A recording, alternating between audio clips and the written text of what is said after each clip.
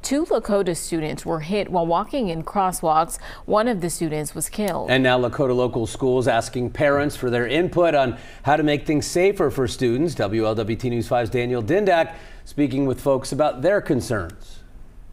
This crosswalk on Bethany Road was where a 15-year-old freshman was hit and killed. But it's not the only crosswalk within the district where a student was hit trying to get to school.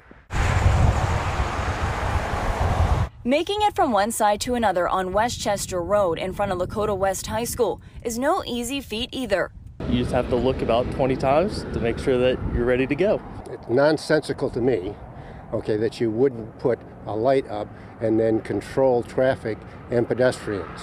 Right now, this marked crosswalk is all students have to help them, as they hope drivers buzzing through are paying attention. I don't think it's good enough for kind of what's going on here. There's these little signs here. The blinking lights are clearly insufficient, as demonstrated a number of times. In September, a car hit a student in the crosswalk outside of Lakota West High School.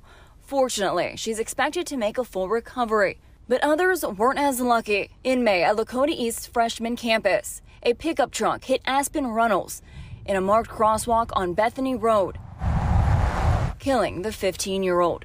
How many more people do we have to have hit, and hopefully not lost, before something's actually done about it? That question is what Trisha Parnell has been asking since 2018, when her daughter, Maddie Bear, was hit by a car in this very crosswalk in front of Lakota West High School. Maddie's injuries were severe.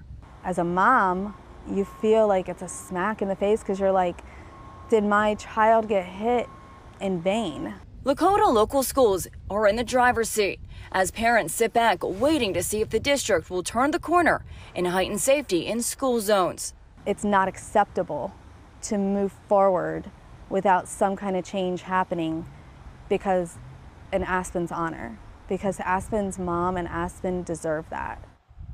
And you're taking a look at a memorial set up here for Aspen. And today I had the chance to talk to Aspen's mom, and she told me that she's thankful the district is taking the time to try to solve this problem. And this issue should be the district's top priority to ensure all students are safe. Now, as for next week's panel discussion, it'll be on Wednesday from 6:30 to 8 over at Lakota West Freshman Campus. Danielle Dindak, WLWT News 5. All right, the discussion next week will include representatives from the Butler County Engineer's Office, the Sheriff's Office, district officials, Westchester Police, and more.